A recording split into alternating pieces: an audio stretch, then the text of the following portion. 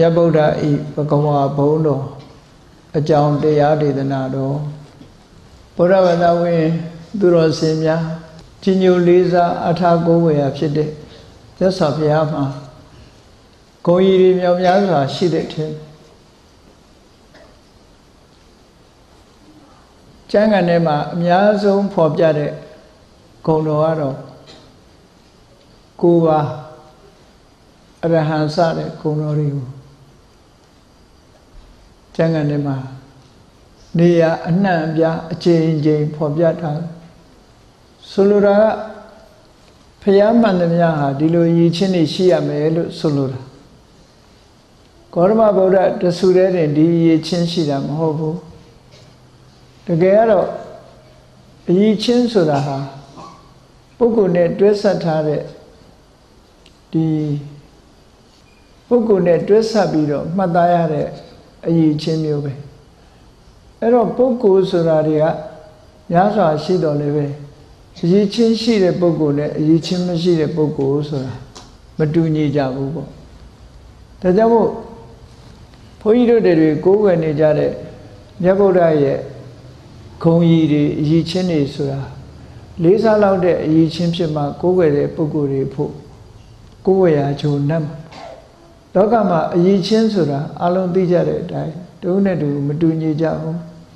မြတ်စွာဘုရားကဒီအရည်ချင်းတွေရလာတာဟာအလွယ်တကူနဲ့ရလာတာမဟုတ်ဘူးအလုံးသိတဲ့အတိုင်းလေးသိချင်းနဲ့ကဘာတသိန်းကာလပတ်လုံးပါရမီ7ပါးအပြား30စတဲ့ဗုဒ္ဓဖြစ်ကြောင်းတရားတွေကိုစွမ်းစွမ်းတမန်ကျင့်ကြံကြိုးကိုအားထုတ်ခဲ့လို့နှစ်ပေါင်းနဲ့တောင်ပြောလို့မရဘူးကဘာနဲ့အခြေပြီးတော့ပြောရတာအဲ့ဒါတော့ကြာအောင်လေ့ကျင့်မှဘုရားတဆူဖြစ်တယ်ဆိုတာကျင့်တတ်เสียအမတန်မှကောင်းတယ်ပေါ့အချောင်ဘုရားဖြစ်လို့မရနိုင်ဘူးပေါ့မျိုးလို့ဆိုရင်လောကမှာအချောင်ဘုရားတွေအများကြီးပေါ်လာအောင်ပါပေါ့တကယ်ကိုကြိုးစားအားထုတ်လို့ဒီလိုအရေးချင်းနေရတယ်ဆိုတာတဘာဝကြတယ်ခရစ်ခေတ်မှာလည်းပဲလူသားတွေတူနဲ့တူအရေးချင်းချင်းကွာခြားတယ်ဆိုတာကြိုးစားအားထုတ်မှုပုံမှာအများအပြားတည်ရှိနေကြပင်ကိုကအရေးချင်းကောင်းတဲ့ပုံမှာကြိုးစားအားထုတ်မှုပုံမှာဒီအရေးချင်းတွေဟာတိုးတက်ဖြစ်ပေါ်လာတာဖြစ်တယ်အဲ့တော့မတိုးတက်ပဲနဲ့မကြိုးစားပဲနဲ့ရလာတယ်ဆိုတဲ့အရေးချင်းတစ်ခုဟာမှန်ကန်တဲ့အရေးချင်းဖြစ်နိုင်ဖို့မရှိပါဘူးနော်ခဏခေတ်မှာတော့အရေးချင်းတစ်ခုကိုဗာနဲ့သတ်မှတ်နေတော့ဆိုလို့ရှိရင်တော်တော်များများက certificate နဲ့ပဲသတ်မှတ်ကြတာ certificate ကတကယ်တော့အရေးချင်းမဟုတ်ဘူးပေါ့တကယ်အရေးချင်းရှိပြီဆိုတဲ့ပုဂ္ဂိုလ်ဟာဒီ certificate နဲ့ဖော်ပြလို့ရနိုင်တာမဟုတ်ဘူးပေါ့ဖော်ပြတဲ့အရေးချင်းဟာလက်မှတ်နဲ့ဖော်ပြတဲ့အရေးချင်းဟာတကယ်အရေးချင်းအစစ်မှန်မဖြစ်နိုင်နော်မဖြစ်နိုင်ဒါကြောင့်မို့လို့မြတ်ဗုဒ္ဓရဲ့အရေးချင်းဆိုတာဟာတကယ်ကိုလေ့ကျင့်ပြီးတော့ကြိုးစားအားထုတ်ပြီးပါရမီတွေဖြည့်လို့ရတဲ့အရေးချင်းဖြစ်လို့ဖယားဆိုတဲ့ပုဂ္ဂိုလ်ရဲ့ဒီအရေးချင်းတွေဟာကျေနပ်ဖွယ်ဟာအမတန်မှကောင်းတယ်ပေါ့ဖယားဖြစ်ဖို့ဆိုတာဒီလိုလုံးဝဖယားဖြစ်တယ်ဆိုတာလောကမှာအမတန်မှကျေနပ်စရာကောင်းတယ်အဲ့တော့အရေးချင်းဒီလိုအရေးချင်းပြည့်လာအောင်ဘယ်လိုကြိုးစားခဲ့ရတယ်ဆိုတာလေလမ်းစဉ်တွေအတိအကျဖော်ပြထားတာဖြစ်သည့်အတွက်ကြောင့်အချောင်ဖြစ်လာတာမဟုတ်ဘူးဆိုတာအမှန်တမ်းထင်ရှားတယ်ဒါကြောင့်မို့ဘုန်းကြီးတို့ဘုရားသာသနာတော်မှာမြတ်ဗုဒ္ဓရဲ့ဒီဉာဏ်တော်ကြီးခုံတော်ကြီးကိုယုံကြည်အားထားကိုးကွယ်လေးစားကြတဲ့ဘုရားဘာသာဝင်သူတော်စင်တွေမသိမဖြစ်တဲ့ဘုရားရဲ့အရည်ချင်းတွေဟာဒီအရည်ချင်းတွေဟာအလုံးသိကြတဲ့အတိုင်းဣတိပိသောဘဂဝါအရဟံသမ္မာသမ္ဗုဒ္ဓောဝိဇ္ဇာစရဏသမ္ပနောသူကတောလောကဝိတုအနုတ္တရောပုရိသဓမ္မတာရတိတတ္ထာဒေဝမနုဿန္နံဗုဒ္ဓောဘဂဝါလို့9ခုတချို့စာပေမှာတော့10ခုလို့ပြောတာလည်းရှိ10ခုလို့ပြောတဲ့အခါမှာအနုတ္တရောနဲ့ပုရိသဓမ္မတာရတိကိုခွဲယူပြီးတော့ဖော်ပြတာဖြစ်တယ်တကယ်ကတော့ Eddie Quachaja, the Poyido, oh, a mere body, opinion, go a mere nepiomas, a no drone burida the mata tiha, Maquede Mulobe, say Tema, Mammy, Mata, Babylon also. A no drone burida the mata tina, but the Todan is sheet. Eddie Todanima, a no drogo, Kondaku, burida the mata tigo, Kondakulu, Dilu, Quabi, Pioram, Hofu. A gave burida the mata teen, Kono, Biobi, a no dara, Kondakulu, you may solution. So much burida the mata tisra, so much I do, so much that the sure the a day of a yard, a no drama balution. I don't know the burida the mata tilo, GB so no. So much I did Bogori was somewhere in the Yama. Do it, Talon Nepogo, Meshibu, oh, a mere song Bogo, Lusore, a day of a yard. The Quaja had a Dama Bogori, a Quaja or Mohofu. A Tagara, Yida, Shimabu, Wadakur, and Quebi or Kono Seva, so be the Bioga sheet for no. But it was so. Shimabu Goda de Pobiro Swan Ashida, Baros, Pitica Tomo, Balido Reha. Yes, of Yakur and Hogere, Tidanaro, Pobiro Swan Ashid. Refallo Messin, yes, of Ya Hojade, Diaro, Pobiro, Kaimare, Ludibio. Yes, of Ya, Kitty Totama, Hotare Kama. I know the robbery that the Matarati would pound a Piatar, Aritoda. And I don't Quachavi Piora, Dania, Piona, no leve.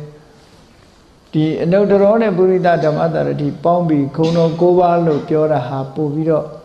oh, Pidicatone, Poviro, Kaini, so nice a shitable. And Dodole, Tagasia, Valo, Quebiora, Rosero. 2 minutes go each in the coup, did that Tolo Biro. Ginu Lisa look pure up to the dredge. Tagarasia, let Pitanzia from a Shibabu. Ginu Lisa moo, John you be the pure solo yabo. Gavi, iti be dobagoa, so that that's of Yaya Kunori, whatever that went to Rosinia, Gay Lidega, or the tradition in the Mibariga, no day chapi, Yashi Nijana, Chitable. A day where Medida Mave, iti be doro, Yutan Nijabo, no? Anima, the detail may have little Barosa. Idibido Pagawa, so you know. Pagawa, so that Sagalum the cook. Nazoma, Podo Pagawa, so Pagawa, the cook, Pagawa, Nakupara, the detail. Eri Nakua, Beluguavia Chana jet, she the Lelu solution. Asama Bare, Idibido Pagawa, so the Haga. Yes of Ya, so that Poko, Yin be of pure as a papilu. No? Aminama in a Buku, Biora Piedojo, Nama Wasaka, Lusoa. Ami in a Biolita, a Yichin of Biora Mohu. Tobagoa, 2 years of Yadi Sura, a Yichin of Biora Mopu, yes of Yaye, the Cones and Renide, Aminama or Potobioso Jina Psitable. Dibagoa Sures a Galoma, Kani Indian Nanga, the Timo Georgiane Boguri, Damawe, Disagalomu, the Kali, 1,200 years. Upanishad to Baru Janima, Ku Yetare, Yere, Alandi like the American Nagama, the Saudi Towilu, Ponido down, Saudo, you know, Pashu. Ariva Upanishad, so Namene Yerema, Sharima Bakawan, so Saisia Namega, do a Bakawan, so Namego, don't have it. No? Arilu, Bakawan, so Radusimaro. Lisa had a Bogori, Namaji Bogori, only she does a load of cook, use higher maps. Erodinia, Idibi Dobagawa, Sura, yes of Yaye, Ami Namaro, Pogo, Yin Biro, pure as a loan to Lumaya. Podobagawa, so that now some Pogawa Jaro, a ye chain of Popiana. Najamo, Bagawa, Natapani Jeha, the Kua Pogo, Yinyone. The Kua a ye chengo yinyone, Lune a ye chembo, Dilo Solorabo. Luye, Tati, Dilo Quebio the Lue. Bogoye, Conye, Edo Quebio the Lu. ဒီနေရာမှာပကဝါကမြတ်စွာဘုရားဆိုတဲ့ပုဂ္ဂိုလ်ရည်ညွှန်းပြီးတော့နောက်တစ်ခါပကဝါကတော့အည်ချင်းကိုပြောဖော်ပြတယ်လို့ဒီလိုခွဲခြားသတ်မှတ်ပြီးတော့မှတ်သားကြအဲ့တော့ဒီနေ့ပြောမှာမြတ်ဗုဒ္ဓရဲ့ပကဝါဂုဏ်တော်လို့ဆိုဒီမှာဗုဒ္ဓဘဂဝါလို့အဆုံးသတ်ထားတဲ့ဘဂဝါဂုဏ်တော်ရဲ့အကြောင်းကိုပြောပြမှာဖြစ်တယ်ပေါ့နော်အဲ့ဒီဘဂဝါနဲ့ပတ်သက်ပြီးတော့ဒီစကားလုံးလေးဖြစ်ပေါ်လာပုံကိုအဓိပ္ပာယ်တွေအများကြီးပဲဖွင့်ဆိုထားတယ်သို့တော့ဒီကနေ့တော့အဲ့လိုတော့အများကြီးဖွင့်ထားတဲ့အတိုင်းအကုန်လုံးမပြောဘဲနဲ့အရေးကြီးတဲ့ဒီအတ္တကရာမှာအဓိကထားဖွင့်တဲ့အဖွင့်ကလေးလောက်ပဲဘုန်းကြီးတို့မှတ်သားနိုင်ယူကြဖို့ပေါ့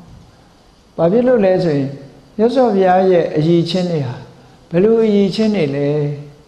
အရဟံဆိုတာကဘယ်လိုအည်ချင်းလဲသမ္မာသမ္ဗုဒ္ဓကဘယ်လိုအည်ချင်းလဲဆိုတာဘုရားဘာသာဝင်သူတော်စင်တွေဟာသိတဲ့သိလိုက်တယ်ပေါ့အလေးနဲ့ထားပြီးတော့သိကြတယ်ဘုရားနုတ္တိဘာဝနာပွားများအထုတ်ပြီးဆိုတဲ့အခါမှာဒီအည်ချင်းကိုပဲအာရုံပြုကြရတာဖြစ်တယ်အဲ့ဒီအည်ချင်းကိုလေးလေးနက်နက်နားလည်ပြီးတော့ဒီအည်ချင်းကိုသိရှိသဘောပေါက်မှသာလေဘုရားနုတ္တိဂုံတော်ရဲ့စွမ်းအားတွေဟာပို့ပြီးတော့မြင်မာလာဒီဒါကြောင့်မို့ဘုရားနုတ္တိဆိုတာမြတ်စွာဘုရားဟာဒီအည်ချင်းတွေနဲ့တကယ်ရှိသည့်အတွက်ကြောင့်ကမ္မထံဘာဝနာအနေနဲ့အာယုံပြုလို့ရတကယ်အည်ချင်းမရှိတဲ့ပုဂ္ဂိုလ်တယောက်ရဲ့အည်ချင်းလောက်ကြံထားတဲ့အည်ချင်းတစ်ခုကိုသွားပြီးတော့အာယုံပြုမယ်ဆိုရင်အကျိုးဖြစ်ထွန်းမှုမရှိနိုင်တကယ်အကျိုးအည်ချင်းရှိတဲ့ပုဂ္ဂိုလ်တကယ်အည်ချင်းရှိတယ်ဆိုမှလွဲမှားမှုမရှိဘဲနဲ့အကျိုးဆိုတာဖြစ်ထွန်းလာနိုင်တာပေါ့ဒါကြောင့်မို့မြတ်စွာဘုရားဟာဒီအည်ချင်းတွေရှိတယ်ဆိုတာသိရှိတာတကယ်လဲစစ်မှန်တဲ့အည်ချင်းရှိတာဖြစ်သောကြောင့်မြတ်ဗုဒ္ဓရဲ့အည်ချင်းတွေကိုခုံရည်တွေကိုအာယုံပြုပြီးတော့မိမိရဲ့စိတ်နှလုံးဟာတည်ငြိမ်စွာထားနိုင်မယ်ဆိုလို့ရှိရင်ကြီးမားတဲ့ကုသိုလ်တရားဖြစ်ပွားနိုင်တယ်လို့ဒီလိုဆိုတာအဲ့တော့ဘုရားရဲ့ဂုဏ်တွေကိုအာယုံပြုတဲ့နေရာမှာရည်ရွယ်ချက်နှစ်ခုရှိတယ်ရည်ရွယ်ချက်နှစ်ခုရှိတယ်တစ်ခုကဘာအတွက်လဲလို့ဆိုလို့ရှိရင်စိတ်ကြည်နူးမှုအတွက်လောကဟာလူတွေမှာစိတ်ကြည်နူးနေပြီဆိုလို့ရှိရင်ထိုကြည်နူးတဲ့စိတ်ကိုဒီအင်အားတရအနေနဲ့အသုံးပြုပြီးတော့အသိဉာဏ်ဖွံ့ဖြိုးအောင်လုပ်လို့ရစိတ်ညစ်နေတဲ့ပုဂ္ဂိုလ်တရားကိုဘယ်လိုလုပ်မှအသိဉာဏ်မဖြစ်နိုင်ဘူးလေအဲ့တော့မြတ်စွာဘုရားရဲ့ဂုဏ်ကိုအာရုံပြုလိုက်လို့စိတ်တွေဟာကြည်နူးလာတယ်ဆိုရင်သူ့ရဲ့ခေါင်းထဲမှာလည်းအကြံကောင်းဉာဏ်ကောင်းတွေဖြစ်ပေါ်လာနိုင်တယ်ဒါကြောင့်မို့မြတ်စွာဘုရားရဲ့ဂုဏ်ကိုအာရုံပြုခြင်းအပြင်စိတ်ရဲ့ကြည်နူးမှုတွေကိုရရှိနိုင်တယ်ကြည်နူးမှုရရှိလာတဲ့စိတ်ကလေးကိုအသုံးချလိုက်လို့ရှိရင်အဲ့ဒီထဲမှာတမာတိစွမ်းအားတွေပညာစွမ်းအားတွေပြိုးပြီးတော့ပေါင်းထည့်လိုက်မယ်ဆိုရင်ပညာလည်းပဲကြီးမားမြင့်မြတ်ထက်မြက်လာမယ်တမာတိကလည်းပဲထူးချွန်ထက်မြက်လာမယ်ဒီလိုဆိုလိုတာပေါ့နော်ဥပမာပါနဲ့တူတော့ဆိုလို့ရှိရင်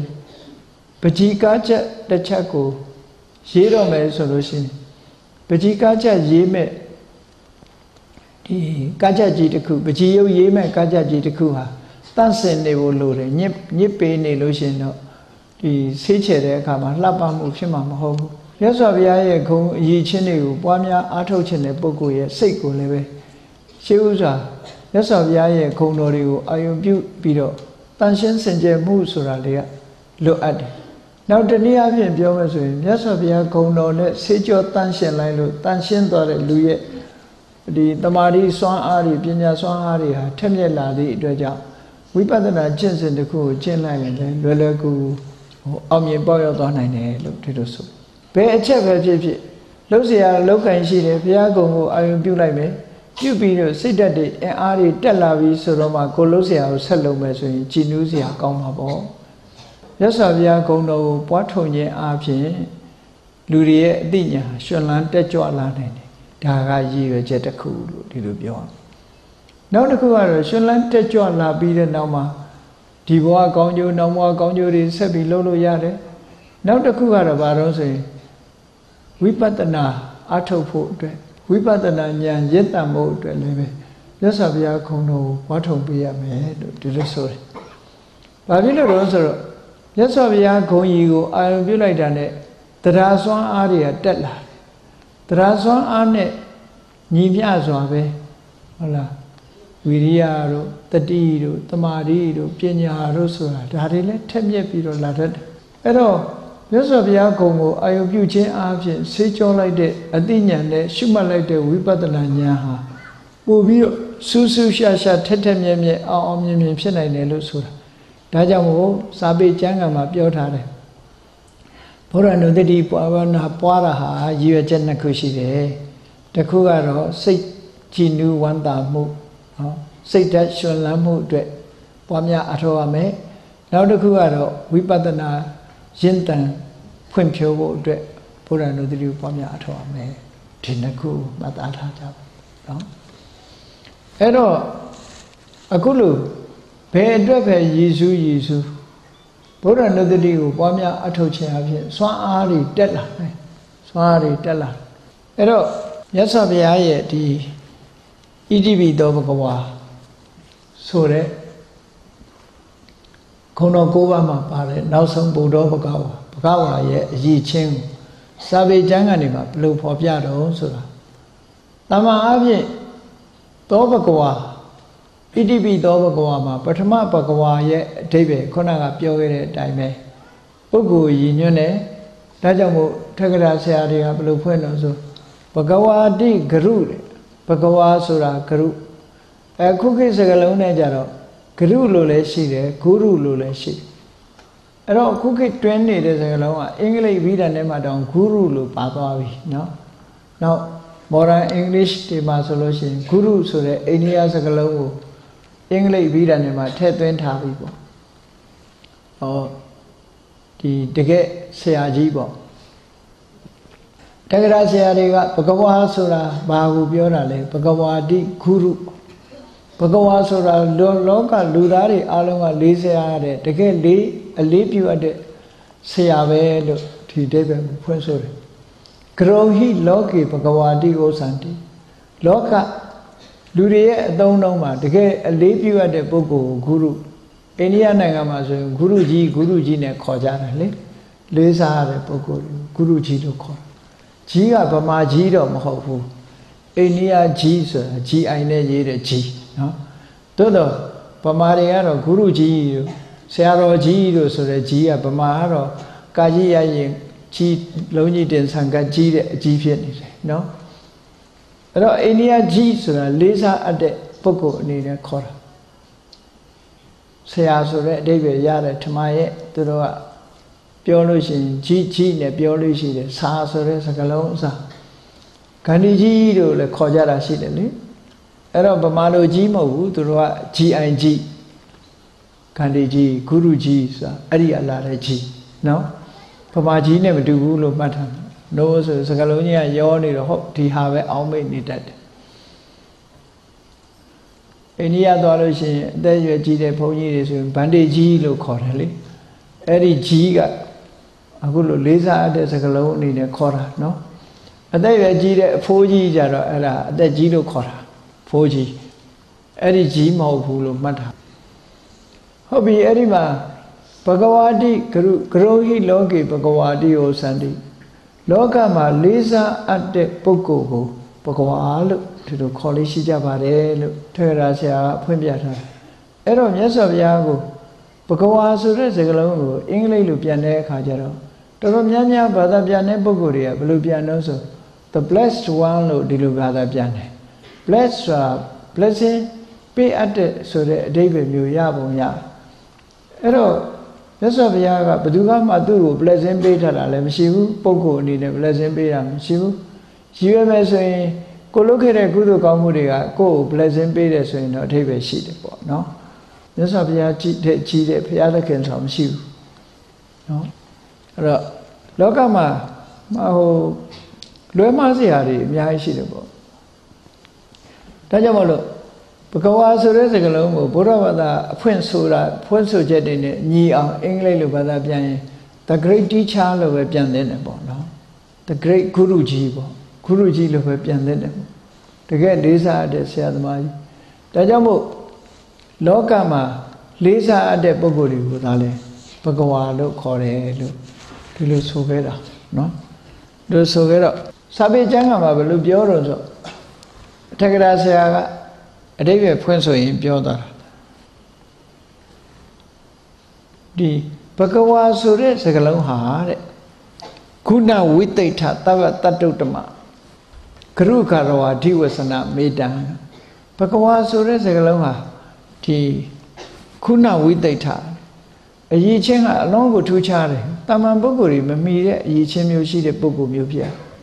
သဗ္ဗတတ္တုတ္တမတရဝါအလုံးနဲ့မြင့်မြတ်တဲ့ပုဂ္ဂိုလ်ဖြစ်အဲ့ဒီအရည်ချင်းတွေကအလွန်ထူးခြားပြီးတော့အရည်ချင်းတွေထူးခြားသောကြောင့်တရဝါအလုံးနဲ့မြတ်တယ်တခြားကြောင့်မြတ်တာမဟုတ်ဘူးဥပမာဘယင်သားဖြစ်လို့မြတ်တာမဟုတ်ဘူးယာရုကြီးလို့မြတ်တာမဟုတ်ဘူးနော်ပတ်စံချမ်းသာလို့မြတ်တာမဟုတ်ဘူးသူမြတ်တာဘာကြောင့်မြတ်လဲခုနဝိသိဋ္ဌာထူးခြားတဲ့အရည်ချင်းတွေဂုဏ်အရည်ချင်းတွေရှိလို့မြတ်တယ်အလုံးနဲ့မြတ်တယ်အဲ့ဒီမြင့်မြတ်တဲ့ပုဂ္ဂိုလ်ကိုတလေးတစားသုံးဆွဲတဲ့စကားလုံးပါလို့ဒီလိုရည်ညွှန်းတယ်နော်ဒါလည်းအလွန်အဓိပ္ပာယ်ရှိတဲ့စကားနော်တလေးတစားသုံးဆွဲထားတဲ့စကားလုံးပဲဖြစ်တယ်လို့ဒီလိုဆိုတာဒါကြောင့်မို့ဘဂဝါတိဝဆနံတိဋ္ဌံဘဂဝါဆိုတဲ့စကားလုံးဟာအလွန်အဆင့်မြင့်တဲ့စကားလုံးဖြစ်တယ်ဘဂဝါဝဆနမௌဒ္ဓံဘဂဝါဆိုတဲ့စကားလုံးဟာမြင့်မြတ်ဆုံးသောစကားလုံးတစ်ခုဖြစ်တယ်ကရုကာရဝယုတ်တော်သောဘဂဝါတေနဝစတိလေးစားအပ်တဲ့အရည်ချင်းတွေနဲ့ရှင်းနေတဲ့ပုဂ္ဂိုလ်လေးစားအပ်တဲ့အရည်ချင်းတွေရှိတဲ့ပုဂ္ဂိုလ်မှာဘဂဝါလို့ခေါ်တဲ့နေပေါ့တာမန်နာမည်မဲ့ထားရုံနဲ့ဘဂဝါမခေါ်သင့်ဘူးအရည်ချင်းပြည့်တဲ့ပုဂ္ဂိုလ်မျိုးသာလည်းခေါ်ရမယ်လို့ဒီလို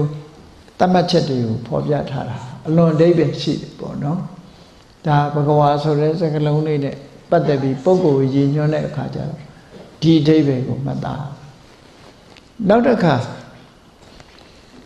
ဒီဘဂဝါဆိုတဲ့စကားလုံးဟာသူကအမည်နာမပဲပေါ့အမည်နာမအနေနဲ့ပြောမယ်ဆိုလို့ရှိရင်ဒီဘဂဝါဆိုတဲ့အမည်နာမရရှိတဲ့ပုဂ္ဂိုလ်ဟာဘာကြောင့်ဘဂဝါဆိုတဲ့အမည်နာမကိုရတယ်လဲလို့ဆိုရင်တချို့အမည်ရပုံတွေကအမျိုးမျိုးရှိတယ်အသွင်သဏ္ဍာန်ကိုကြည့်ပြီးတော့အမည်ရတာရှိတယ်တချို့ကြတော့ဒီအတိုင်းအတာတစ်ခုကိုကြည့်ပြုပြီးတော့အမည်ရတာရှိတယ်အခြေအနေတရက်ကိုအကြောင်းပြုပြီးတော့အမည်ရတာရှိတယ်ပေါ့ဒီနေရာမှာဒီဘဂဝါဆိုတဲ့အမည်ဟာခုနနေမေတိကဆိုတာအရည်ချင်းဆိုတာကိုအကြောင်းပြုပြီးတော့ရတဲ့နာမည်တဲ့နာမည်ဆိုတာအမျိုးမျိုးရှိတယ်မဟုတ်လားအမေကမှဲ့ထားတဲ့နာမည်ရှိတယ်အဖေကမှဲ့ထားတဲ့နာမည်ရှိတယ်အများကခေါ်တဲ့နာမည်ရှိတယ်မြတ်စွာဘုရားကိုဘဂဝါလို့ခေါ်တာဟာအဲ့ဒီလိုအမေကပေးတဲ့နာမည်လားအဖေပေးတဲ့နာမည်လားသို့မဟုတ်ဆွေမျိုးအစဉ်လားခေါ်တဲ့နာမည်လားနော်လောကလူသားတွေကခေါ်ကြတာလားဆိုမဟုတ်ဘူးတခုမှမဟုတ်ဘူးတဲ့အဲ့ဒီလိုအမေအဖေပေးတဲ့နာမည်မျိုးမဟုတ်ဘူးတဲ့မြတ်စွာဘုရားရဲ့အလောင်းတော်ဟာပါရမီတွေဖြည့်ကျင့်ပြီးတော့ဘုရားအလောင်းဖြစ်လာလို့နောက်ဆုံးအချိန်မှာဒီတရားဓမ္မကျင့်ကြံကြိုးကိုအထောက်ပြီးအမြင့်ဆုံးအသိဉာဏ်ဖြစ်တဲ့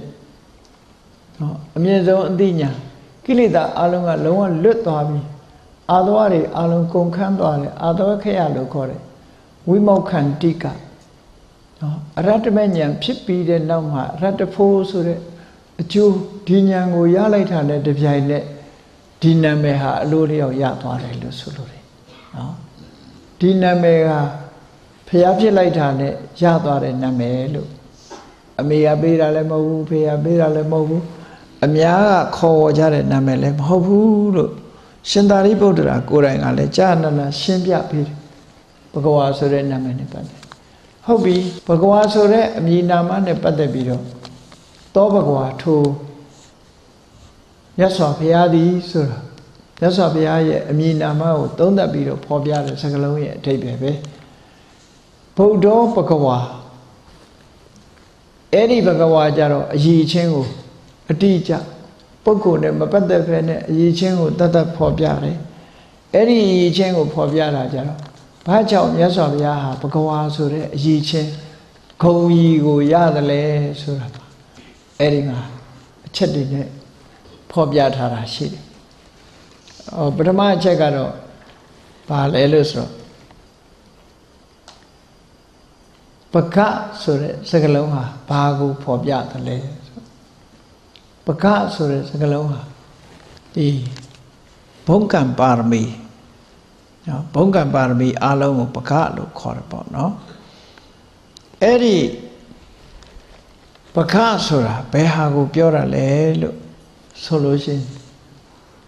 မြတ်စွာဘုရားဟာပကဝါလို့ဘာလို့ခေါ်ရတယ်လဲလို့ဆိုရင်လေးတင်ချေနဲ့ကဘာတသိန်းကလပတ်လုံးလောကမှာဒီအထွတ်ထိပ်ရောက်အောင်လောကုတ္တရာတရားအနေနဲ့အမြင့်ဆုံးအဆင့်ရောက်အောင်လောကချမ်းသာလောကုတ္တရာချမ်းသာလို့ဆိုတဲ့ဒုက္ခတွေကိုပေးစွမ်းနိုင်တဲ့ဒါနသီလစတဲ့ပါရမီ10ပါးအပြား30အဲ့ဒါတွေကိုအထွတ်ထိပ်ရောက်အောင်ကျင့်သုံးခဲ့တယ်အဲ့ဒီကျင့်သုံးခဲ့တဲ့ပါရမီတရားတော်တွေကိုပကလို့ခေါ်တယ်အဲ့ဒီပါရမီတရားတော်တွေကိုကျင့်သုံးပြီးဖြစ်တယ်ပကဆိုတဲ့ပါရမီအရေးချင်းတွေပြည့်ပြည့်ဝဝရှိတဲ့ပုဂ္ဂိုလ်ဖြစ်သောကြောင့်ပကဝါအဲ့တော့ဒါကတော့ဒီပကဝါလို့ခေါ်ရခြင်းရဲ့အကြောင်းဟာအကြောင်းမဲ့ခေါ်ရတာမဟုတ်ဘူးအခုလို့ဒါနသီလစတဲ့ပါရမီ10ပါးအပြား30ဟာသူကပြည့်ပြည့်ဝဝထွတ်ထိပ်ရောက်သည့်ထိအောင်ကျင့်သုံးခဲ့တဲ့ပုဂ္ဂိုလ်ဖြစ်လို့ပကဝါလို့ခေါ်တာဖြစ်တယ်ပေါ့နော်အဲ့ဒါကြောင့်မို့လို့ဒီနံပါတ်1အဓိပ္ပာယ်ကိုအဲ့လိုမှတ်ရလောကီလောကုတ္တရာချမ်းသာဒုက္ခအားလုံးကိုပေးစွမ်းနိုင်တဲ့အထွတ်ထိပ်ရောက်အောင်ကုသိုလ်တရားကိုစီးပူးအားထုတ်ခဲ့လို့ပကဝါလို့ခေါ်တယ်ဒီအဓိပ္ပာယ်ကိုယူရအောင်နော်ထွတ်ထိပ်ရောက်အောင်အားထုတ်ခဲ့သည့်အတွက်ကြောင့်ပကဝါလို့ခေါ်တာနောက်တစ်ခုကျတော့ဘက္ခဝါဆိုတဲ့စကားလုံးနဲ့အဓိပ္ပာယ်ထူယူထားပြီးတော့ဘက္ခဝါဆိုတာဒီလိုအထွတ်ထိပ်ရောက်တာဟာကောင်းတာတစ်ခုတည်းနဲ့အထွတ်ထိပ်ရောက်နိုင်တာမဟုတ်ဘူးမကောင်းတာတွေအလုံးကိုလည်းဖယ်ရှားပြီးတဲ့ဖြစ်ရမယ်လောကမှာအဆိုးနဲ့အကောင်းဆိုတာဒွန်တွဲနေတယ်လေဒွန်တွဲနေတော့အဆိုးတွေကိုဘယ်လောက်ထိအောင်ဖယ်ရှားပြစ်နိုင်တယ်လဲဆိုတဲ့မူပေါ်မှာလဲမူတည်တယ်လောကမှာအကောင်းဆိုဒီမှာအဆိုးတွေကင်းတဲ့အကောင်းမှာအကောင်းလို့ခေါ်လို့ရမှာပေါ့အဲ့တော့အဆိုးတွေနဲ့ရောနေလို့ရှိရင်အကောင်းလို့ခေါ်ဖို့မရနိုင်ဘူးဒါကြောင့်မို့မြတ်စွာဘုရားဟာကိလေသာဆိုတဲ့စိတ်ရဲ့အငြိအကျေးတွေအဆိုးတရားတွေအလုံးကိုဖယ်ရှားပြီးဖြစ်နေတယ်ပေါ့အဲ့ဒီအဆိုးတရားတွေအလုံးကိုချိုးဖျက်ဖယ်ရှားပြီးဖြစ်သောကြောင့်လဲပကဝါလို့ခေါ်တယ်ဒါအဆိုးဘက်ကကြည့်တာနော်နောက်တစ်ခုပြောမယ်ဆိုရင်အဲ့ဒီအဆိုးထဲမှာလောကမှာဖယ်ရှားဖို့ရခက်ခဲတဲ့မာရလို့ဆိုတဲ့လူကိုဒုက္ခပေးနိုင်တဲ့မန်၅ပါးပေါ့နော်မာရဆိုတာမနတ်တစ်ခုတည်းကိုပြောတာမဟုတ်မနတ်တစ်ခုမနတ်အပါဝင်အလုံးကြားဦးကြလိမ့်မယ်မန်၅ပါးကိုအောင်တော်မူတယ်ဆိုတာအဲ့ဒီမန်ကမာရဆိုတဲ့မန်အဲ့ဒီမာရဆိုတဲ့မန်၅ပါးကိုပယ်တယ်လို့ဆိုတာဘယ်ဟာလဲလို့ဆိုလူတွေရဲ့စိတ်အစဉ်ထဲမှာစိတ်ကိုလည်းပူလောင်စေတယ်စိတ်ကိုလည်းညှဉ်းနှွမ်းအောင်လုပ်တယ်စိတ်ကိုဒုက္ခပေးနေတာစိတ်မဟုတ်ဘူးစိတ်ကိုဒုက္ခပေးနေတာဟာတွေကကိလေသာတွေသာဖြစ်တယ်နော်လူတွေကပြောကြတယ်စိတ်ညစ်တယ်စိတ်ညစ်တယ်ဆိုစိတ်ကတော့ညစ်တာမဟုတ်ဘူးစိတ်ထဲမှာအညစ်တွေရှိနေတာကိုဆိုလိုတယ်အဲ့တော့စိတ်ညစ်တာနဲ့စိတ်နဲ့အညစ်ကိုခွဲထုတ်လိုက်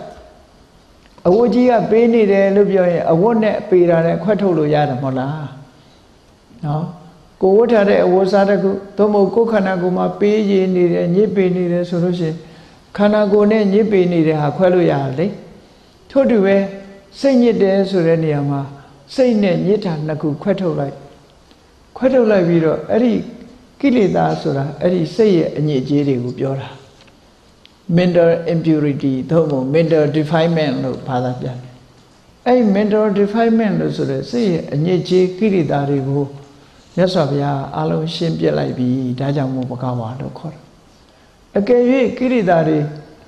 ရှင်းပြတာကျမ်းနေသေးတယ်ဆိုရင်ပကဝါလို့ခေါ်နိုင်ဘူးဒါဖြင့်မေးစရာရှိတယ်ရှင်သာရိပုတ္တရာစတဲ့ယဟန္တာတွေတို့ပိစိကဗုဒ္ဓတွေတို့ရောပကဝါလို့ခေါ်နိုင်သလားလို့ဆိုတော့သူတို့ကတော့ရှင်းတော့ရှင်းတယ်ဒါပေမဲ့မကုန်ဘူးဆိုဒီမှာတတ္တိကြံရစ်တယ်ဝါဒနာကြံနော်ကိရိတာအနေနဲ့ကုံအောင်ရှင်းတော့လေကိရိတာရဲ့အငွေ့အသက်ကလေးတွေကျမ်းနေသေးတယ်ယဟန္တာတွေမှာယဟန္တာပုဂ္ဂိုလ်တွေမှာကိရိတာရဲ့အငွေ့အသက်ကလေးတွေကျမ်းနေသည့်အတွက်ကြောင့်သူတို့ဘဂဝါလို့ခေါ်လို့မရဘူးမြတ်စွာဘုရားကကိရိတာတွေကိုပယ်တယ်ဆိုတာအငွေ့အသက်ပါမကြံအောင်လုံးဝရှင်းတာ မြတ်စွာဘုရားရဲ့အရတ္တမေကကိလေသာကိုဖယ်ရှားတဲ့အခါမှာအငွေ့အသက်ပါမကြအောင်ဖယ်ရှားတယ်ဝါသနာဆိုတာအငွေ့အသက်ဘီယာပလင်းတစ်ခုဘီယာထည့်ထားတဲ့ပလင်းဘီယာတွေကုန်လိုက်ပြီမဲ့လို့ဘာကြမ်းနေရလဲအနှံ့ကြံနေတာပေါ့အဲ့ဒါလိုပဲယဟန္တာပုဂ္ဂိုလ်တွေမှာကိလေသာကိုဖယ်လိုက်တဲ့အခါဘာကြမ်းနေသေးတုံးဆိုကိလေသာရဲ့အငွေ့အသက်လေးတွေကြမ်းနေသေးတယ်ဒီလိုဆိုလို့တယ်နော်အဲ့တော့မြတ်စွာဘုရားကြတော့အဲ့ဒီလိုအငွေ့သက်ထီအောင်မကြံတော့ဘူးအနံ့ကိုလုံးဝမကြံတော့လောက်အောင်ရှင်းပြလို့မြတ်စွာဘုရားသည်ကိလေသာကိုဖယ်ရှားတဲ့နေရာမှာတခြားပုဂ္ဂိုလ်တွေထူးချွန်တယ်လို့ဒီလိုပြောမှာဒါကြောင့်မို့ဘဂဝါလို့ခေါ်လိုက်တယ်လို့ဒီလိုပြောတာအဲ့ဒါကိလေသာဆိုတာမာရတစ်ခုပဲ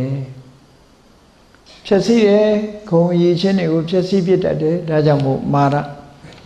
ဟောနောက်တစ်ခုကဘာလို့ဆိုရင်ခန္ဓာခန္ဓာ၅ပါးလည်းမာရပဲခန္ဓာ၅ပါးကျတော့ဘာကြောင့်မာရခေါ်လို့ဆိုရင်တရားဝါတွေကိုတတ်တာသူများကလာတတ်တာမဟုတ်ဘူးခန္ဓာ၅ပါးကတတ်တာနော်ဒါကြောင့်မို့မြတ်စွာဘုရားကတို့တွေရထားတဲ့ရုပ်တွေနဲ့ဝေဒနာတွေသင်ညာတွေသင်္ခါရတွေဟာမာရတွေပဲဘာကြောင့်လဲဆိုရင်သူကနေပြီးတော့တတ်သွားတယ်သူကသူရင်သေတာမဟုတ်ဘူးသူများကိုလည်းတတ်သွားတယ်ဥပမာပဲနှလုံးရက်သွားတယ်ဆိုရင်နှလုံးကသူရင်သေတာမဟုတ်ဘူးဉာဏ်တွေပါအကုန်ခေါ်သွားတာလေအကုန်သေသွားတာဒီလိုပေါ့တစ်ခုပျက်စီးသွားရင်ဉာဏ်တွေအကုန်ပျက်စီးလိုက်သွားတယ်ဒါကြောင့်မို့ဘုန်းကြီးတို့တွေရထားတဲ့ခန္ဓာ၅ပါးကိုလည်းမာရလို့ခေါ်တယ်အဲ့ဒီမာရဆိုတဲ့ခန္ဓာကိုလည်းပဲမြတ်စွာဘုရားဟာအကြောင်းတရားတွေကိုပယ်တတ်တဲ့နည်းအဖြစ်အကြောင်းတရားတွေကိုနောက်ထပ်ခန္ဓာဖြစ်စေမဲ့အကြောင်းတရားတွေကိုပယ်ခြင်းအဖြစ်ဒီခန္ဓာမာရဆိုတာကိုလည်းကြော်လွှားနိုင်ခဲ့တယ်ပယ်ဖြစ်နိုင်ခဲ့တယ်ဒါကြောင့်မို့မြတ်စွာဘုရားကိုဘဂဝါလို့ခေါ်တယ်ဒါလည်းအကြောင်းတစ်ခုပဲနော်နောက်တစ်ခုပြောမယ်ဆိုရင်အဘိသင်္ခါရအဘိသင်္ခါရဆိုတာဘဝကြီးတစ်ခုကိုတိဆောက်ပြီးတော့ဖန်ဆင်းနေတဲ့အရာကံတရားတွေအဲ့ဒီကံတရားတွေကိုလည်းမြတ်စွာဘုရားကိလေသာကိုရှင်းလိုက်ခြင်းအပြင်ကံတရားတွေကိုလည်းရှင်းပြီးသားဖြစ်သွားဒီကံတရားတွေကမြတ်စွာဘုရားတဏ္ဍာမှာအကျိုးပေးနိုင်စွာမရှိတော့ဘူးအားလုံးချုပ်ငြိမ်းသွားဒါကြောင့်မို့ကံတရားတွေဆက်နဲ့ဖြစ်ပြီးတော့ကံတရားတွေကအကျိုးပေးနေဦးမယ်ဆိုရင်အချိန်ချင်းဖန်ဖန်ထပ်ပြီးသိနေကြအောင်ပါပဲအဲ့ဒီသိခြင်းတရားကိုဖြစ်ပေါ်စေနိုင်တဲ့ဒီအဘိသင်္ခါရဆိုတဲ့ကံတရားတွေကိုလည်းပဲမြတ်စွာဘုရားနှိမ့်နှင်းဖြစ်စည်းပြီးသားဖြစ်သွားလို့ဘဂဝါလို့ဒီလိုခေါ်ဟောမန်၅ပါးတစ်ခုစီအဲ့လိုသွားတယ်နော်ကိလေသာမန်ခန္ဓာမန်အဘိသင်္ခါရမန်ဒေဝဗုဒ္ဓမန်ဆိုတာတော့ထားပါတော့ဒေဝဗုဒ္ဓမန်ဆိုတာသူ့ရဲ့ဝါသနာအရသူတော်သူကောင်းဆိုလို့ရှိရင်နှောက်ယှက်ပေးခြင်းနဲ့နတ်ဆိုးပေါ့နော်ခက်တာကဒီနတ်ဆိုးကဗုဒ္ဓဘာသာတွေရှိတာမဟုတ်ဘူးဒီပြင်မှာလည်းနတ်ဆိုးကပါနေတယ်နော်စေတံဆိုတဲ့ဟာလေအဲ့တော့မြတ်စွာဘုရားမှာဒီနတ်ဆိုးကဘာဖြစ်လို့ရှိနေရလဲလောကမှာဘယ်သူပဲဖြစ်ဖြစ်ကောင်းတာလုပ်ပေမဲ့လို့စိတ်ထားမကောင်းတဲ့ပုဂ္ဂိုလ်တွေဆိုတာလောကမှာရှိတဲ့မြဲပဲနော်သူတော်ကောင်းတွေဆိုရင်ပို့ပြီးတော့နှောက်ယှက်တယ်အဲ့ဒီလူထဲမှာလူဆိုးရှိတယ်လို့ပဲနတ်ထဲမှာလည်းနတ်ဆိုးဆိုတာရှိနတ်ဆိုးဟာဒီကောင်းအောင်နေတဲ့ပုဂ္ဂိုလ်တွေအတွက်နှောက်ယှက်တစ်ခုဖြစ်တာပဲလူဆိုးဟာလည်းလူတော်လူကောင်းတွေအတွက်နှောက်ယှက်တစ်ခုဖြစ်တာအဲ့ဒီသဘောလောက်ပဲထားမှာနော်အဲ့ဒီမာရဆိုတာလည်းမြတ်စွာဘုရားကိုနှောက်ယှက်ရုံနှောက်ယှက်တာဒီမာရမြတ်စွာဘုရားဟာပြိဋိဘံဆံသွားတဲ့အခါကျဒီမာရဟာမြတ်စွာဘုရားကိုလိုက်ပြီးတော့နှောက်ယှက်နိုင်တဲ့အနေအထားမျိုးသူမရှိတော့ဘူးလမ်းစာပြောက်သွားပြီဒါကြောင့်မို့သူ့ကိုလည်းနိုင်လိုက်ပြီလို့ဒီလိုပြောလို့ရတယ်တနည်းအားဖြင့်သူမြတ်စွာဘုရားအလောင်းတော်ဘဝတုန်းကတောထွက်တဲ့အချိန်မှာသူကဝင်တားတယ်ဝင်တားတော့မြတ်စွာဘုရားသူပြောတဲ့စကြဝဠာမင်းစည်းစိမ်ဆိုတာမလိုချင်ဘူးဘုရားဖြစ်ဖို့ကြိုးစားမယ်ဆိုတာသူကကောင်းပြီအဲ့ဒါဆိုလို့ရှိရင်သူစောင့်ကြည့်မယ်နော်ပြောမရတော့သူကတေးမှတ်ထားတာပေါ့စောင့်ကြည့်မယ်အိမ်ပြန်နေတဲ့စိတ်ပေါ်ရင်ပေါ်တာနဲ့သူကသိစေမယ်ဆိုကျိန်းထားတာအဲ့တော့မြတ်စွာဘုရားအလောင်း6နှစ်တရားကျင့်နေတဲ့အချိန်သူကအနိကအမြဲတမ်းစောင့်ကြည့်နေတယ်နော်တော်တော်ဆိုးတဲ့အလုံးမရှိလှုပ်ရှားပေါ့မြတ်စွာဘုရားတရားအထုတ်တာကိုသူစောင့်ကြည့်နေတယ်အမြဲတမ်းစောင့်ကြည့်ပြီးတော့ဘယ်တိအောင်စောင့်ကြည့်တော့ဆိုဘုရားဖြစ်ပြီးတစ်နှစ်ကြာစီတိအောင်စောင့်ကြည့်ဟ ဖျားဖြစ်ပြီးတဲ့နောက်ကိုစောင့်ကြည့်9 နှစ်သူစောင့်ကြည့်တောထွက်ပြီးတရားကျင့်တာ6 နှစ်လေဖျားဖြစ်ပြီးတော့နောက်1 နှစ်ဆို9 နှစ်သူစောင့်ကြည့်9 နှစ်လုံးလုံးဇွဲကောင်းကောင်းနဲ့စောင့်ကြည့်တာတော့သူလိုချင်တဲ့အချက်မတွေ့ရသည့်အတွက်ကြောင့်မှသူကမြတ်စွာဘုရားကိုလက်မြောက်ပြီးအရှုံးပေးသွားတာနော်အရှုံးပေးသွားတဲ့အချိန်မှာသူစိတ်ပြက်လက်ပြက်နဲ့သူယူလာတဲ့တီးမလို့မှုတ်မလို့ယူလာတဲ့ဘေလူဝပန္တုဆိုတဲ့နတ်ဆောင်ကြီးကသူ့ရင်ခွင်ကနေအောက်လျှောကြတာနတ်ဆောင်ကြီးအောက်ကျနေတာတောင်ပြန်မကောက်နိုင်မဲနဲ့သူပြန်လစ်သွားတယ်အဲ့ဒီနတ်ဆောင်ကြီးကဘသူစီရောက်သွားတော့ဆိုပင်စသင်္ခါစီရောက်သွားတယ်လို့ဆိုတာပဲနော်ဘေလူဝနတ်ဆောင်ကြီးကအဲ့ဒါမနတ်ပိုင်တဲ့နတ်ဆောင်ပြန်တော့တောင်းဖို့မရဘူးပြန်တော့တောင်းဖို့မရဘူးအဲ့တော့သူစိတ်ပြက်ပြီးတော့နတ်ဆောင်ကြီးကသူဒီရင်ခွင်ထဲကနေအောက်လျှောကြတာသူပြန်မကောက်တော့စိတ်ပြက်သွားတယ်အဲ့ဒါလို့ထိအောင်နှောက်ယှက်ခဲ့တဲ့မာရကိုလည်းပဲမြတ်စွာဘုရားကအနိုင်ရလိုက်တာဒါကြောင့်မို့လို့မ၅ပါးကိုအောင်တယ်ဆိုတဲ့အထက်မှာလေဒီဘဗုဒ္ဓမာရဆိုတာထည့်ထားတာနော်နောက်တစ်ခုကဘာလို့ဆိုရင်မစ္စုသေခြင်းတရားကိုလည်းမာရလို့ခေါ်တယ်အဲ့ဒီသေခြင်းတရားကိုလည်းပဲမြတ်စွာဘုရားနောက်ဆုံးမှာဘယ်လိုအောင်လိုက်တယ်လဲလို့ဆိုလို့ရှိရင်ခန္ဓာကိုယ်မရအောင်ခန္ဓာရခြင်းရဲ့အကြောင်းတရားတွေကိုဖယ်ရှားခြင်းအပြင်ခန္ဓာကိုယ်မရှိတော့ပထမကိလေသာတွေကိုချုပ်ငြိမ်းလို့ကိလေသာပြိဋိဘံကိလေသာပြိဋိဘံပြီးတော့နောက်ဆုံးမှာခန္ဓာပြိဋိဘံဆံပြီးတဲ့နောက်မှာမစ္စုဆိုတာမလာတော့ဘူးပေါ့တခါပဲသိပဲနောက်ထပ်မသိတော့ဘူးလို့ဒီလိုဆိုတာပေါ့အဲ့တော့မစ္စုမံကိုလည်းပဲအကြောင်းတရားတွေကိုဖြည့်ဆည်းသောအပြင်အောင်လိုက်တယ်လို့ဒီလိုမံ၅ပါးကိုချိုးဖြက်အောင်မြင်ပြီးဖြစ်သောကြောင့်လည်းပဲဒီဘဂဝါလို့ခေါ်တာတဲ့ဒီလိုဆိုလိုတယ်နော်အဲ့တော့ပြန်ပြီးတော့မှတ်မယ်ဆိုရင်ပထမကပါရမီ7ပါးကိုကျင့်တရားတွေနဲ့ဘုံကံပါရမီတွေနဲ့လုံးဝပြည့်စုံသောကြောင့်ဘဂဝါနံပါတ်1ကအခုနံပါတ်2ကျတော့အဆိုးတရားတွေကိုလုံးဝဖယ်ရှားပြီးတော့မံ၅ပါးကိုချိုးဖြက်အောင်နိုင်ပြီးသားဖြစ်သောကြောင့်လည်းဘဂဝါလို့ဟောဒီလိုဒုတိယအချက်အနေနဲ့အားဖြင့်ဒီလိုမှတ်နောက်တစ်ခါကျတော့ဘဂဆိုတဲ့အရည်ချင်းတွေနဲ့ပြည့်စုံသောကြောင့်ဘဂဝါလို့ခေါ်တယ်အဲ့တော့ဘဂဆိုတဲ့စကားလုံးကဘာတွေကိုရည်ညွှန်းတယ်လဲဘဂဆိုတဲ့စကားလုံးကလောကမှာသူတို့ဒီစကားလုံးတီထွင်တဲ့ပုံကိုယ်တွေကစပြီးတော့အသုံးပြုတယ်ဘဂဆိုတဲ့စကားလုံးကရည်ညွှန်းထားတဲ့အဓိပ္ပာယ်တွေကဘာတွေတော့ဆိုနံပါတ်1ဘဂဆိုတာဟာအုပ်စိုးနိုင်သူဖြစ်ရမယ်နံပါတ်1အုပ်စိုးနိုင်တဲ့ပုဂ္ဂိုလ်ဖြစ်ရနော်နံပါတ်2ဓမ္မတဲ့အစစ်မြင့်တဲ့သဘာဝတရားရှိတဲ့ပုဂ္ဂိုလ်ဖြစ်ရနံပါတ်3ကယတကြော်စောမှုရှိတဲ့ပုဂ္ဂိုလ်ဖြစ်ရမယ်နံပါတ်4ကတိရိစက်တည်ရှိတဲ့ပုဂ္ဂိုလ်ဖြစ်ရမယ်ဂုဏ်စက်တည်ဖြစ်ရနံပါတ်5ကကာမ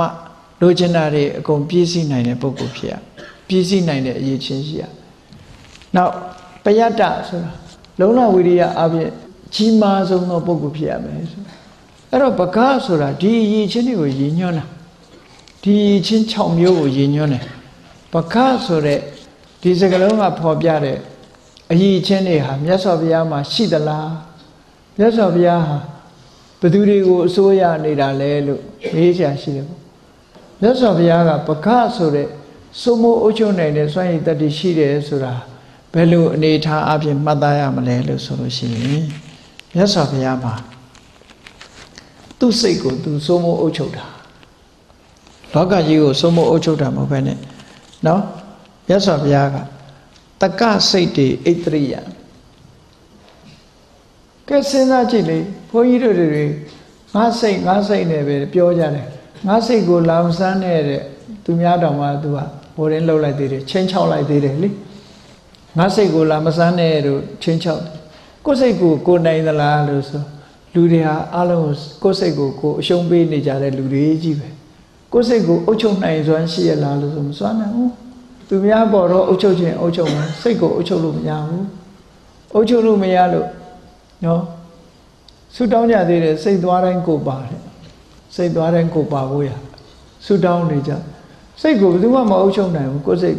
မြတ်စွာဘုရားကသူ့စိတ်ကိုသူအုပ်ချုပ်နိုင်တယ်သူနေဆိုတဲ့အတိုင်းနေရမယ်ငြိမ်ဆိုရင်ငြိမ်ရမယ်စိတ်ကိုအဲ့လိုထီအောင်မိသိအောင်အုပ်ချုပ်ထားတာဒါကြောင့်မို့လို့မြတ်စွာဘုရားဟာတကယ်ဒီသူ့တဏ္ဍာမှာရှိတဲ့စိတ်ကိုလွှမ်းမိုးကြီးစိုးထားနိုင်သောကြောင့်မြတ်စွာဘုရားမှာတကယ်ကိုဘဂဝါလို့ဒီလိုဆိုလို့တယ်နော်ဣတရိယဆိုတဲ့စကားလုံးကအဲ့ဒါအစိုးရကိုယ်စိတ်ကိုအစိုးမရကြဘူးမြတ်စွာဘုရားသူ့စိတ်ကိုသူအစိုးရဓမ္မဆိုတာကြတော့သူများတွေမရှိနိုင်တဲ့ဓမ္မဘာလဲဆိုမလေးပါဖူလေးပါနိဗ္ဗာန်ဆိုတဲ့လောကုတ္တရာတရားမြတ်စွာဘုရားတဏ္ဍာမှာအပြည့်အဝရှိတယ်ပေါ့ဒါတစ်ခုခုနကကိုယ်စိတ်ကိုကိုယ်အုပ်ချုပ်နိုင်တယ်ဆိုတဲ့နေရာနဲ့ပတ်သက်လာပြီးတော့ဒီအချက်ကလေးတွေဖော်ပြထားတာရှိတယ်ဘယ်လောက်ထိအောင်အုပ်ချုပ်နိုင်တယ်လဲကိုယ့်ကိုပြောင်းလဲမှုပေါ်မှာစိတ်ကိုကြီးစိုးထားနိုင်တယ်လဲဆိုလို့ရှိရင်ဘုံ6ပါးနဲ့ပတ်သက်ပြီးတော့ပြောထားတဲ့စကားတစ်ခုရှိသေးတယ်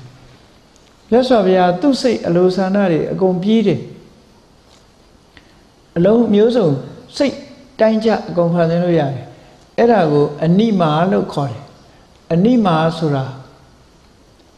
ဒီသေးသေးလေးဖန်ဆင်းလို့ရတယ်သူခန္ဓာကိုယ်ကြီးတစ်ခုလုံးကိုသေးသေးလေးဖန်ဆင်းတယ်သေးသေးလေးဖန်ဆင်းတယ်ဆိုတာမျက်စိနဲ့မြင်ကွင်းအောက်ကပျောက်သွားလောက်အောင်ဖန်ဆင်းနိုင်တယ်ပေါ့လုံးဝပျောက်တာတော့မဟုတ်ဘူးအဲ့ဒါဘယ်မှာတာရကပြနိုင်တော့ဆိုလို့ရှိရင်ပကပြမကြီးနဲ့တွေ့တဲ့အချိန်တုန်းကပကပြမကြီးကစိန်ခေါ်တယ်လေရသော်ဘုရားစိန်ခေါ်တယ်သူ့ကိုမြင်နိုင်စွမ်းရှိရင်သူ့ကိုရှာနိုင်ရင်ရှာပေါ့တူတူပုံတာပေါ့နော်တူတူပုံရမျိုးလို့ပေါ့နော်တူတူ hide and seek ခေါ်တဲ့ဟာပေါ့ပုံမယ်တွေ့အောင်ရှာ hide and seek လုပ်မယ်ဆိုတော့သူကပုံတယ်ပထမပကပြမကြီးကပုံတယ်သူပုံတဲ့နေရာတိုင်းမြတ်စွာဘုရားမင်းဒီနားမှာနဲ့ဆိုပြောတော့သူပုံလို့မရဘူး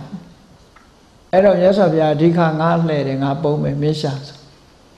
အဲ့လိုပုံမယ်လို့ဆိုပြီးပြောပြီးတော့မြတ်စွာဘုရားကလုံးဝပျောက်သွားတယ်လို့ပြောခံရမှာဆိုလို့အတန်တော့ကြားတယ်ရုပ်မမြင်အောင်လုပ်ထားတယ်နော်အဲ့လောက်ထိအောင်ပုံတာမြတ်စွာဘုရားအဲ့တော့ hide and seek မှာအတန်လေးကတော့ပေးနေတယ်အတန်လေးပေးတာဗြဟ္မာကြီးကဒေါင်းတောင်းနေအောင်ရှာတာအတန်သာကြားတာဘယ်နာမှမသိဘူးရှာလို့မရဘူးဆိုတာဘဝေဝါဟံဗယံဒိဋ္ဌဝါဘဝေစဝိဘဝေတိနံဆိုတဲ့ဒီခါတာလေးမြတ်စွာဘုရားကိုယ်တိုင်ရွတ်ပြီးတော့နေတာအဲ့ဒီအတန်တော့ကြားရတယ်ဘုရားကိုဘယ်နှမှရှာလို့မရခဲ့ဘူးအဲ့ဒါဗြဟ္မာကိုယ်တိုင်ရှာတာလူရှာတာမဟုတ်ဘူးနော်သူအရှုံးပေးခဲ့ရတယ်ပေါ့အဲ့ဒါကိုဒီတန္တရမန္တရဝါသနာပါတဲ့လူကကိုပြောက်ခါထားဆိုပြီးအုံခံပြီးရွတ်နေကြလေနော်အုံခံပြီးတော့ရွတ်တာဝါသနာပါရင်တော့လည်းရွတ်ကြည့်ပေါ့ပျောက်မပျောက်တော့မသိဘူးအဲ့တော့ကိုပြောက်ခါထားဆိုပြီးတော့ရွတ်ကြတယ်အဲ့တော့မြတ်စွာဘုရားရဲ့ခုနတကူတော်တွေထဲမှာအနိမာဆိုတာသေးသေးလေးဖန်ဆင်းလို့ရတယ်ကဲကြီးကျင်တပဆိုလို့ရှိရင်လေနော်ဒီအစွန်းဆက်ရှာမတွေ့လောက်အောင်ကြီးအောင်လုပ်လို့ရတယ်မဟိမာလို့ခေါ်တယ်ကြီးကျင်ရင်လည်းအများကြီးကြီးလို့ရတယ်နောက်လကိမှာခန္ဓာကိုယ်ကြီးပေါ်ပွားသွားအောင်လုပ်လို့လည်းရတယ်နော်ဂရိမှာခန္ဓာကိုယ်ကြီးလေးလံသွားအောင်လည်းလုပ်လို့ရတယ်ကတိမှာပိန်ပိန်သေးသေးလေးလည်းဖန်ဆင်းလို့ရတယ်ကတိမှာအဲ့ဒါလို့အရေးအချင်းတွေနဲ့ပြည့်စုံလို့မြတ်စွာဘုရားခင်ကိုရောမြတ်ကိုဘဂဝါလို့ခေါ်တာအလုံးလုံးလို့ရတယ်ဆိုတဲ့အဓိပ္ပာယ်ပေါ့ဟောနောက်တစ်ခုကဓမ္မဆိုတာကြတော့လောကုတ္တရာတရားတဲ့နောက်ယတဆိုတာကြတော့ကြည့်ဂုံတည်င်းဆိုတဲ့နေရာမှာကြံတဲ့ပုဂ္ဂိုလ်တွေကဘလောက်ပဲကြော်တယ်ပြောမသိတဲ့လူတွေအများကြီးနော်တချို့ကပြောတယ်နိုင်ငံကျော်တို့နိုင်ငံတွေမကဘောကျော်ကဘာကျော်တို့သိတဲ့လူကနည်းနည်းပဲကြော်တာသူကသူကြော်တာမသိတဲ့လူတွေအများကြီးရှိတယ်နော်မြတ်စွာဘုရားကြတော့အဲ့ဒါလိုလားလို့ဆိုမဟုတ်ဘူးမြတ်စွာဘုရားကြတော့သူကလောကတ္တယဗျာပကောကာမဘုံရူပဘုံအရူပဘုံလို့ဆိုရဲလောကသို့မဟုတ်လူဘုံနတ်ဘုံဗြဟ္မဘုံဆိုရဲလောကအဲ့ဒီလောက၃မျိုးလုံးမှာပြန့်နှံ့ပြီးတော့ယထာဘုဇ္ဇခုနတိကတော့မကန်ကြော်တာမဟုတ်ဘူးတချို့ကကြော်တာမတော်တာတွေအများကြီးပဲလေသူကသူကြော်ညာလို့ကြော်တာရှိသေးတယ်လေဟုတ်မဟုတ်ဘူး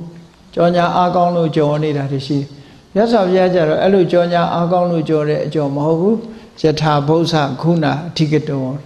တကယ့်ကိုစစ်မှန်တဲ့ခုံကြောင့်ရလာတဲ့ Ativiya Pritaudo Yadore, Lowa Tansene Kondrin Solore. Ero Yasaviyama, Eteria, Dama Yata Sure, Bono Hade, Evidama Chimare Bono. Kaba Anna, no? Ludari, a Taiwan Nemagagu, Nadi, Taiwan Jamari, Taiwan tea on Yasaviago, Alawan teacher.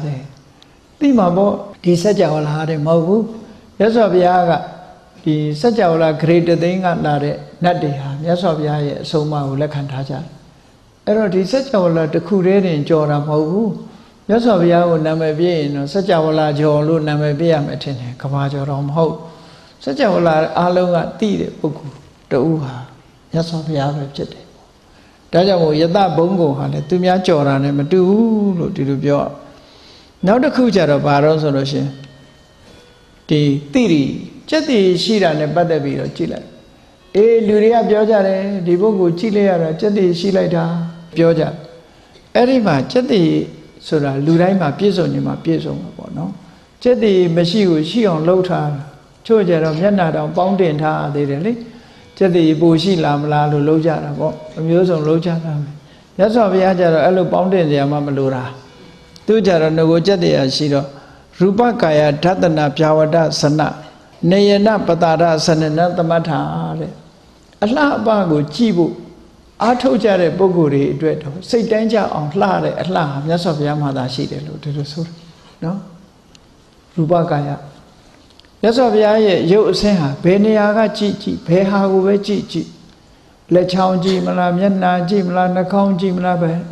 at this Pehagu Chichi Loka Luri Alaba Sha Chibu Josa de Boguri Yesi Patata, Pipasi Nide, Yasavia, Kanagumaji, Koyanga, say by the Aloha, Bibi Sons, Jetty, Shido, Tiri, so a Bono de Yard, Tapakawa, Corare,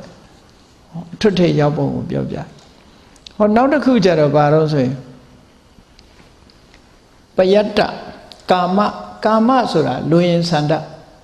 Yasavia, Luin Sanda, Madamia. Go Josiwa, Lochanala, Dunya Josiwa, Lochanala. Be Yago, Lochan, Yasaviyama, Omyamuri, Yaya, to the sir.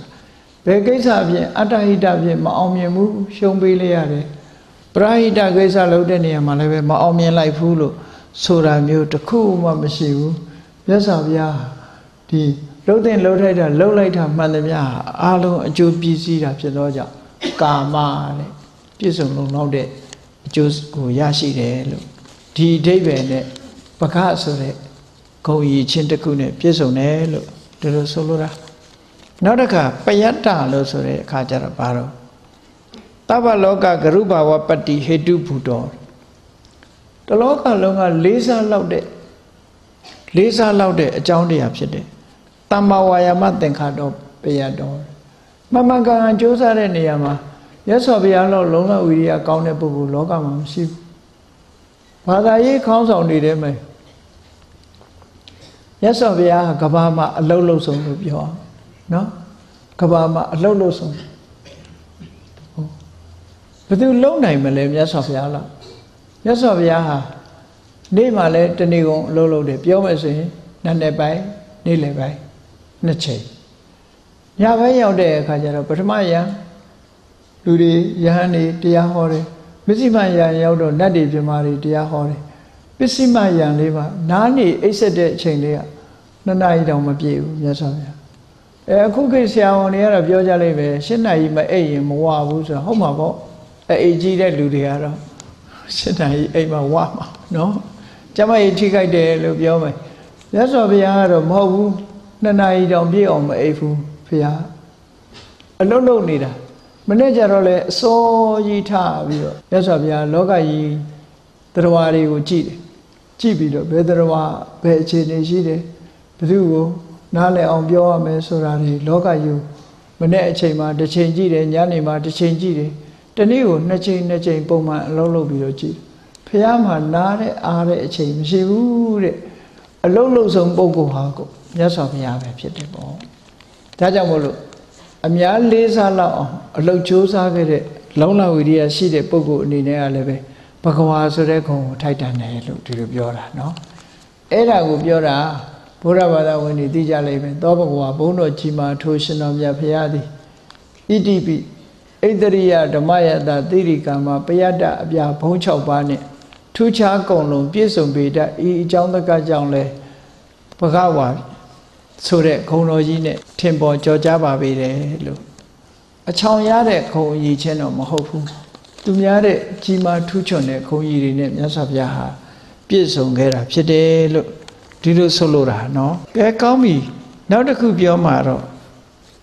ဝိပတ္တဝါဆိုတဲ့စကားလုံးအဓိပ္ပာယ်နဲ့ပြောတယ်တရားဓမ္မတွေကိုဟောပြောတဲ့အခါမှာမြတ်စွာဘုရားအသေးစိတ်ဝေဖန်ပြီးတော့ခွဲခြားဟောပြောတယ်လုံးပြီးတော့မဟောဘူးအသေးစိတ်ဝေဖန်ခွဲခြားတယ်အသေးစိတ်ဝေဖန်ခွဲခြားတာကိုသိကျင်လို့ရှိရင်အဘိဓမ္မာ9ချမ်းကိုလေ့လာလိုက်လို့ရှိရင်မြတ်စွာဘုရားရဲ့ analyze လုပ်တာဘယ်လောက်သိကြတယ်ဆိုတာစဉ်းစားတာကြည့်တယ်လောကလူတွေကရေဆိုတာဘာလဲဆို water ဆိုပြီး H2O ပဲ3မျိုးပဲခွဲတယ်မြတ်စွာဘုရားကရေဆိုတဲ့အဲမှာကြည့်10မျိုးခွဲပြထားတာเนาะ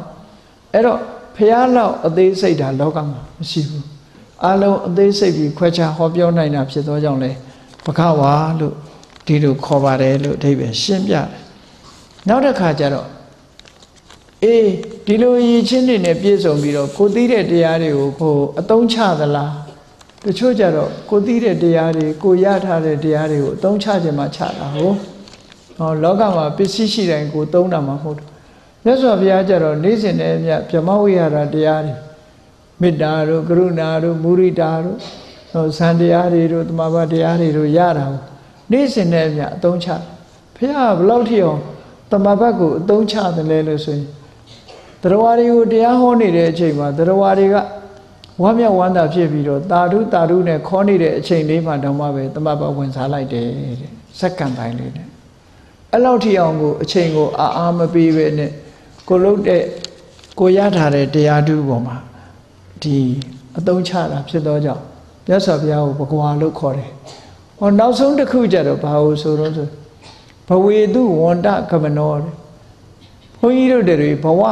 တဘဝကနေတဘဝနော်ဟိုဘဝကနေဒီဘဝအဲ့ဒါလို့ဘဝခရီးကြီးကိုရှောင်လန်းနေတာဘယ်သူကြောင့်ရှောင်လန်းနေရတာတော့တကယ်တော့ဘဝခရီးကိုဘယ်သူကရှောင်လန်းစေတာတော့လို့မေးလို့ရှင်တဏှာပဲတွေ့တာမှုဆိုတဲ့ဒီတဏှာရဲ့စွမ်းအားနဲ့လူတွေဟာတဏှာကနေပြီးတော့ဥဆောင်ပြီးတော့ကံတရားတွေကိုဖန်တီးခိုင်းတယ်အဝိဇ္ဇာကနေပြီးတော့အမှန်တရားကိုမသိအောင်ကာကွယ်ပေးထားတယ်တဏှာကရှေ့ဆောင်ရှေ့ပြလုပ်ပြီးတော့ကံတရားတွေကမျိုးစေ့ချပေးနေတယ်ဒါကြောင့်မို့ဘဝတစ်ခုဟာဒီဘဝပြောင်းသွားလဲဟိုဘဝပေါ်လာလဲဟိုဘဝပြောင်းသွားလဲနောက်ဘဝပေါ်လာလိုက်နဲ့ဘဝတွေဒီမဆုံးနိုင်အောင်ဘဝခရီးကြီးကိုရှောက်လန်းနေကြမြတ်စွာဘုရားကြတော့အဲ့ဒီမဆုံးနိုင်တဲ့ဘဝခရီးကြီးကိုဆောင်ကျဉ်နေတဲ့တဏှာဆိုတဲ့ရှေ့ပြေးကိုဖယ်ရှားပစ်လိုက်ပြီ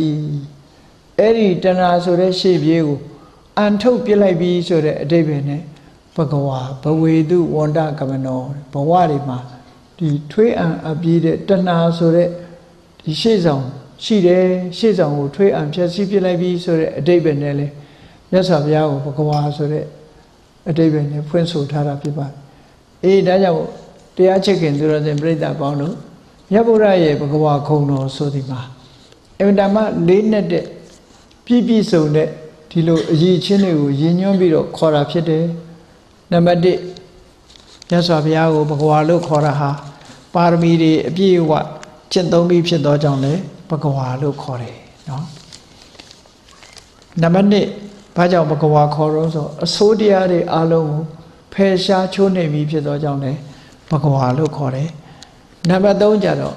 အင်မတန်မှစွမ်းရည်ပြည့်ဝတဲ့ဣတရိယဓမ္မယတသီရိကာမပယတ္တဆိုတဲ့အရည်ချင်းတွေနဲ့ပြည့်စုံသောကြောင့်လည်းဘဂဝါလို့ခေါ်တယ်